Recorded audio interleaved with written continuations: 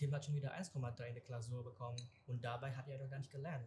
Und so Herrler ist er doch auch nicht. Tja, die dümmsten Bauern haben die dicksten Kartoffeln. The dumbest farmers have the fattest potatoes. Die dümmsten Bauern haben die dicksten Kartoffeln is a typical German phrase that people say when someone's achievement isn't based on intelligence or hard work, but due to pure luck. The saying was first found in the old German philologist Karl Wander's collection of proverbs around 1880. A lot of sayings from that time depict farmers as unintelligent or mannerless. In today's post-industrial times, we don't necessarily think of the agricultural sector anymore when we use this phrase. It can also be said in an envious way when we think someone doesn't deserve the praise they're getting. But remember, hard work pays off, so you should better bet on that card.